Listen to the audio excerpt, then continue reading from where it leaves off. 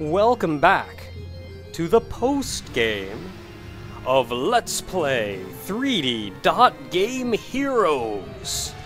After you beat the game, you're given the option to save. This lets you run around in the post-game world. Technically, post-game takes place just at the exact same time as your save, just before defeating the boss. So you can still run over to the tower and fight the final boss again if you want to.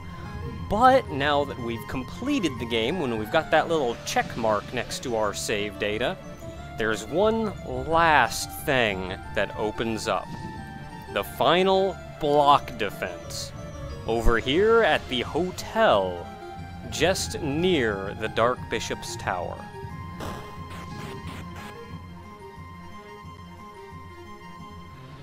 Just inside, speak to the guard, who will let you play.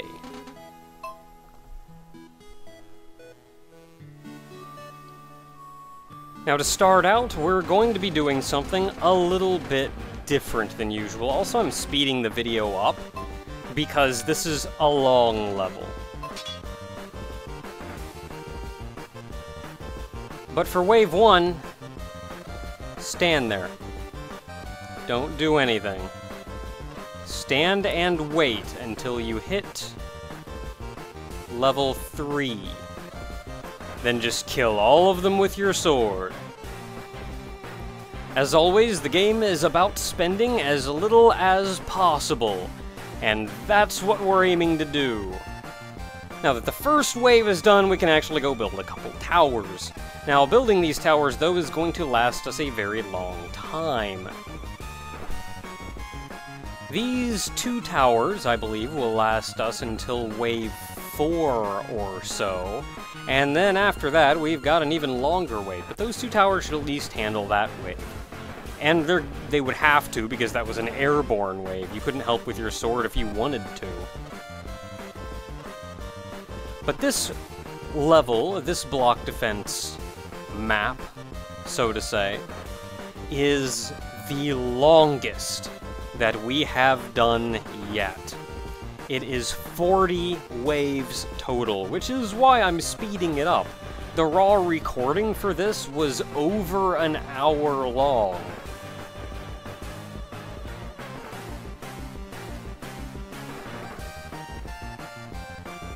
Granted, the Block Defense Plus levels do a little bit more and can be longer.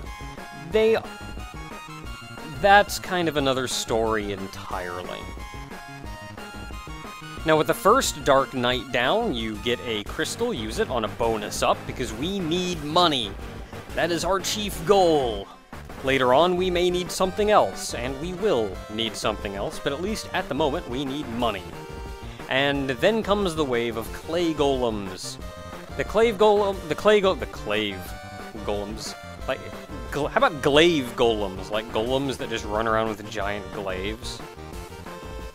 The clay golems are, as usual, a very long level. If you don't have to help with your sword, if your turrets can handle it, as mine are here, that's a prime opportunity to get a lot of experience points. You can see we laid down a 3rd turret a couple waves ago, and that turret is lasting us another long while.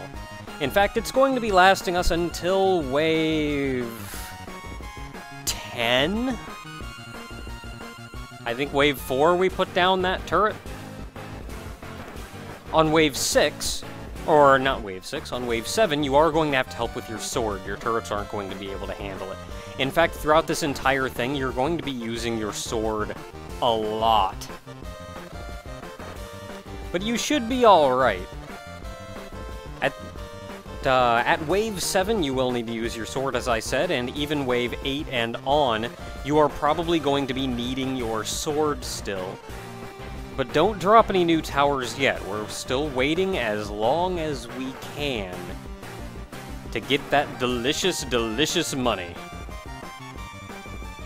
Now, as long as this course is, this is another prime opportunity to get some experience.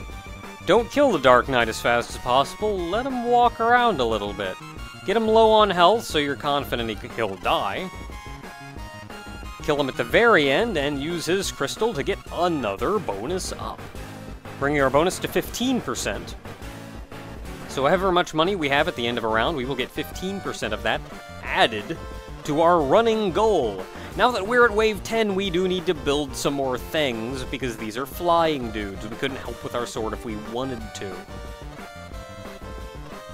So we are at wave 10. We're actually not really building any more towers. We're leveling them up, bringing all of the towers up to level 4.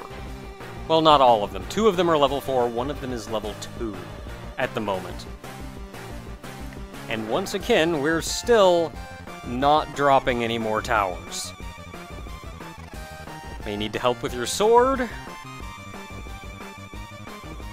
but we're saving up that money. The wave 13 is another air, which means we will want a little bit more firepower after killing the Dark Knight. Let's just let him wander around a little bit. Get that experience. We're level 7 already, by the way. We're actually churning up those levels pretty good. Buying another bonus up. In fact, the first 4 crystals you get are to be used on bonus ups. And then for wave 13, level up your final tower to level 4. So you now have 3 level 4 towers, taking down the airborne whatever those are. I think it's interesting, you only see these enemies in one place in the entire game. And that is in the graveyard. Though I suppose that's better than the succubus, who you see in one room, though granted she was essentially a mini-boss. Wave 14, we are still not doing anything new. You shouldn't need to use your sword, though, so just let your towers handle the job and collect the money. And then wave 15, build another tower. I'm trying to cram them in as tightly as possible here to get as much real estate as possible, since the tower does go down exactly where you are standing. So if you're standing just a little bit too far over, that's one less tower that you can make. But that was the 4th tower dropped. Pixel precise. You can actually hold R1 to walk and move a little bit slower, which will give you even more accuracy in trying to lay down those towers. You do have to put them down with some haste, though. You need them down to handle the next wave. So wave 16, another clay golem wave, so we're just waiting around yet again. And then finally, we end with a Dark Knight. He doesn't have much life left. I'm sure we can handle him when he works his way around, so let's get just a little bit of experience towards level 10. Level 10, of course, is still the level cap, so once you hit 10, you don't have to worry about nothing anymore.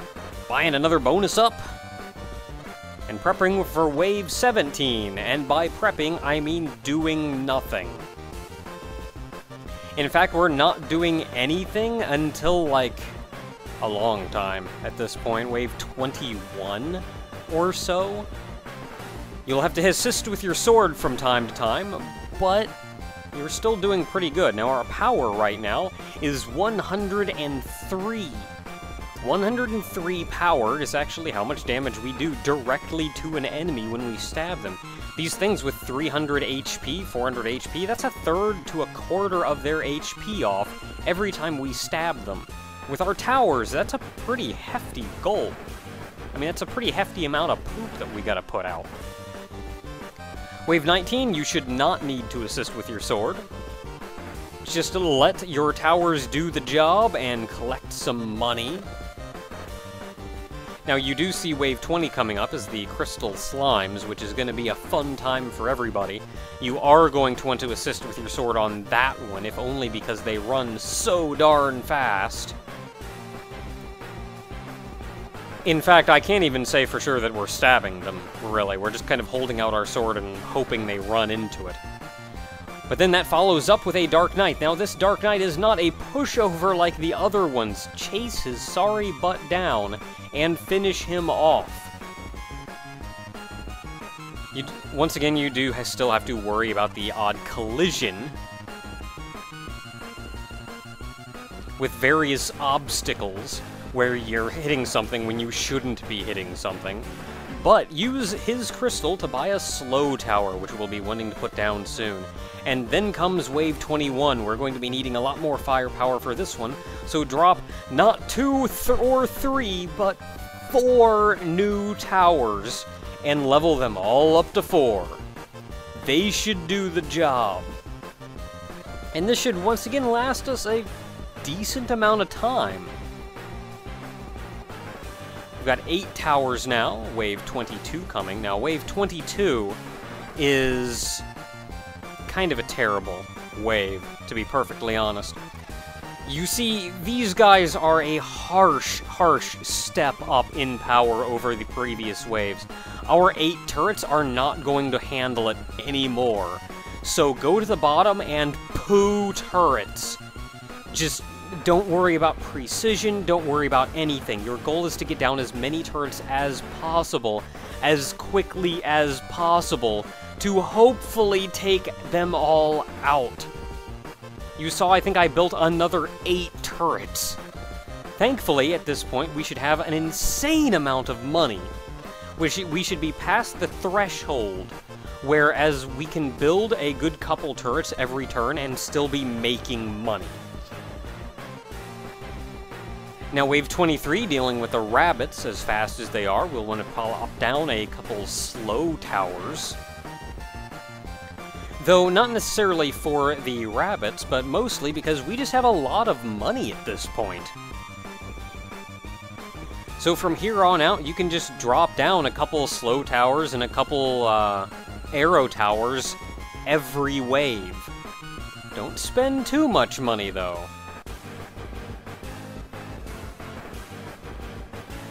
We still want to save up our money. We have a lot of use for a lot of money later on. So we can handle Wave 24, so we're just going to handle Wave 24. And try to build up a little bit of money here. Next wave, we should have enough money to lay down a couple more towers, but still, be very careful.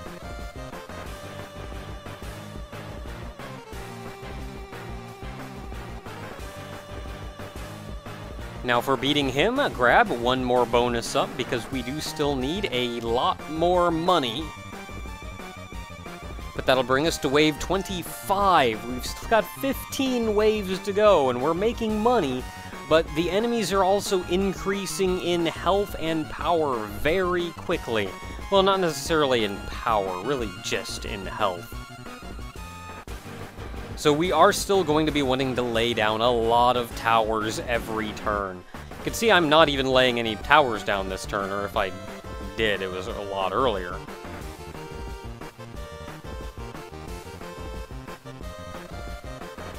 The bees, of course, are all flying. You can lay down a couple anti-air towers if you'd like. That'll help out with a couple waves here and there. We still have some 13, 14 waves to go, so we've got a fight ahead of us. But do keep an eye on your money.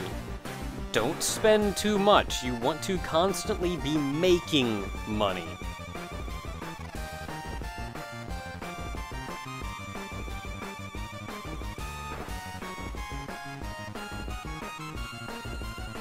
'27, another wave that we should be alright with exactly what we have.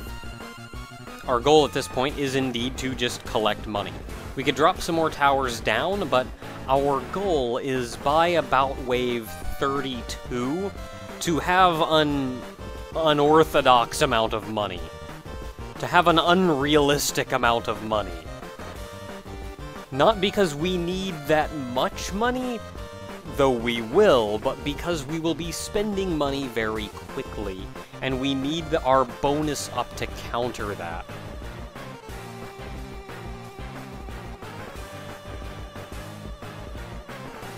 '27, another slow wave.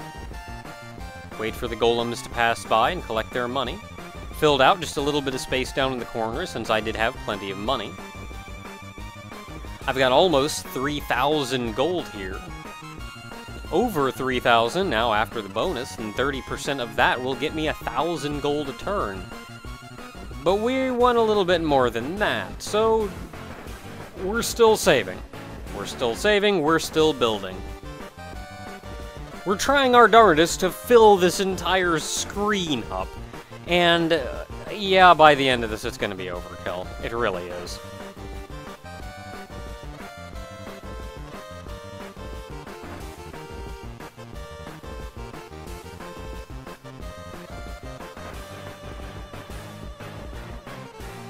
And you can see, with the precision of trying to get in there and put down as many turrets as possible, I've crammed in a lot of turrets.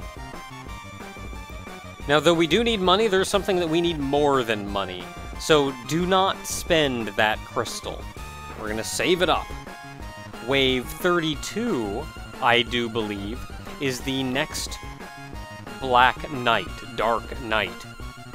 So we're going to use those two crystals combined to get something quite fantastic.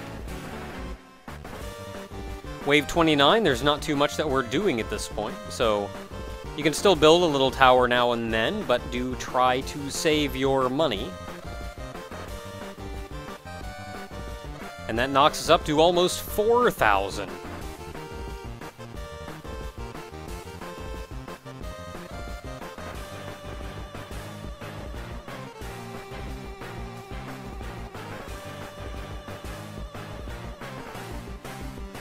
I was starting to think I wasn't able to put a tower there.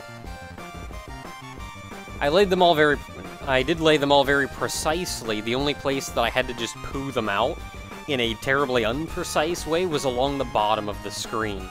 And that was just to handle that one wave. So I am losing a couple towers down there along the bottom that I could potentially use otherwise.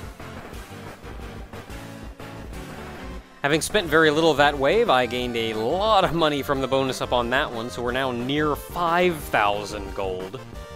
At a 30% bonus, if you can hit about 7,000, that'll knock you up to the money cap. Not really anything will even live through our gauntlet at this point. But anymore, we're not really even building up for the individual waves.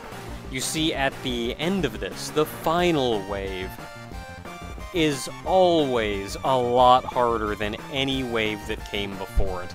It's the last boss for all practical purposes. So even if you can last until the end, if you can last until the final wave, if you're just barely holding on, you probably can't take the final wave.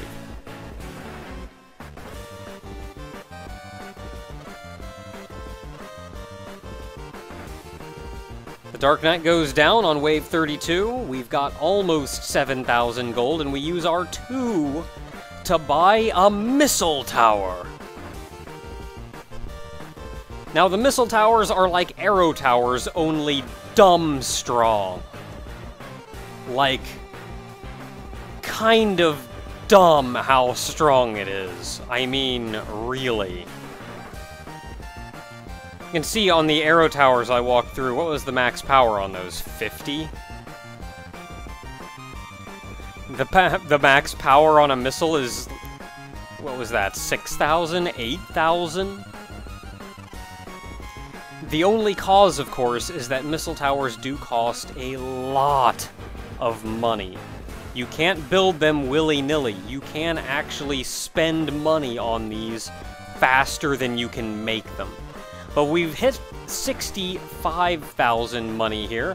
Upgraded one more turret. I'm just above 6,000. Yeah, I guess I'll go ahead and build some more missile turrets. I was actually debating there. I was wondering if I should only spend down to 6,000. Because that should get me near enough to the cap. At 30% bonus, I should be able to get up to the money cap of 9,999. As long as I don't have, or as long as I have between 6,000 and 7,000. But I built the one, and I may just build one more this round, and wait out again. With this many missile turrets, especially all right that close to the entrance, enemies can barely even enter this place. There's so many turrets that I've built that haven't even been used yet. You can see every turret that's pointing straight down hasn't fired yet. These missile turrets are doing their job, too. So that's pretty good. Oh, also hitting triangle will hide the wave info. Oops, I got hit. We got another crystal. Buy another bonus up. Because now we have more money and can build more turrets. Building more missiles, build more missiles. May build just 2 this round. And that should take me up to the money cap next round. There we are.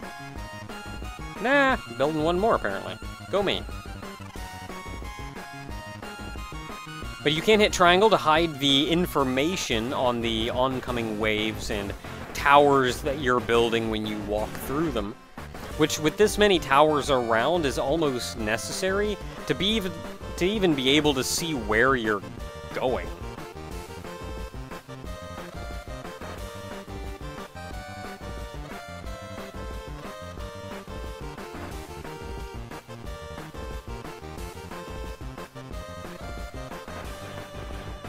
Are all these missile turrets necessary? Perhaps. Perhaps not. Wave 38, we're nearing the end, and we do essentially have unlimited money. At this point, we're just plopping down 2 to 3 missile towers per missile turrets, missile towers per round. And that should be plenty enough to handle. I mean, even now, we've got like 4, 5, 6, 7, 8, 9, 10, 11, 12 missile towers. And things don't even get the chance to enter. These golems, of all things, with a massive 2,000 HP. By this point, we have to rely on our turrets. Our own power is negligibly powerful. 130 power was kind of something to brag about 10, 20 waves ago, but against enemies with 2,500 HP, 100 isn't even worth attacking them. Just sit back and watch the explosions.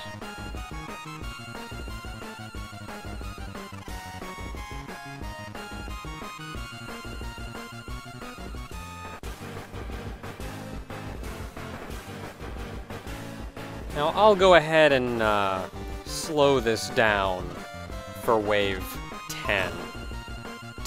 Wave 40. The final wave.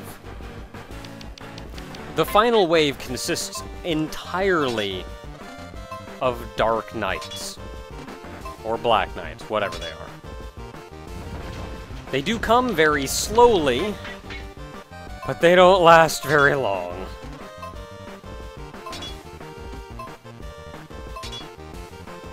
And I'm gonna real quick grab this crystal because I kind of need it, and then I'll sneak around and spend it real quick. And I'm gonna buy a Quake Tower, because why not? Grab the other crystal, and then I'm gonna build a Quake Tower up here in the corner. Just build it here to hit these dudes right at the beginning. I've actually been intentionally leaving this upper left corner empty all this time. Now he dies, I've got 2 crystals to spend, I'm gonna buy a fire tower and a bonus up. Remember, do not buy a life up. If you buy a life up, even if you have never taken damage, it will not give you a perfect win. Building a fire turret, leveling it up all the way.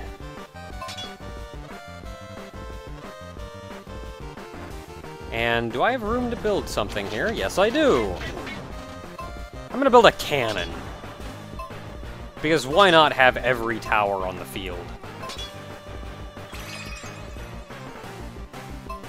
I'll leave a little path there for him. You can still get to him. I think you can build a turret in front of him if you actually want to, though.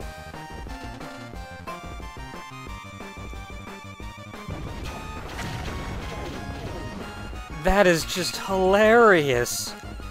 Every time they walk in, they just immediately stop and go, oh no, what did I walk into?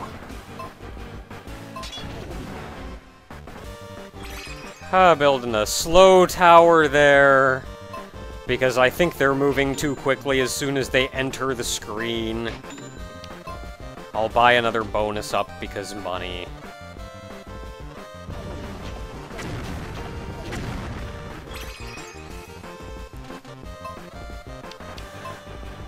I'm laughing, people. I'm genuinely laughing. He just walks in and... oh, what did I walk into? And I'm gonna get another bonus up. Heaven help me, if there was another wave after this one, I would most certainly have unlimited money. 70% bonus! Destroy the night! And win the day!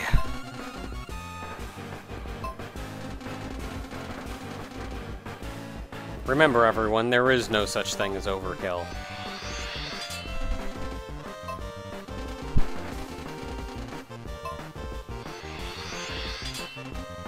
You get a small block, you get a life piece for beating this one, a small block for getting a perfect win, and for perfect winning everything up until now,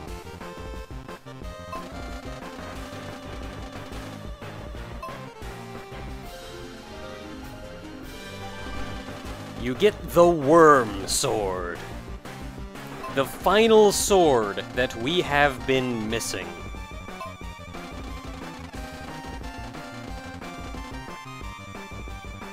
Up yours.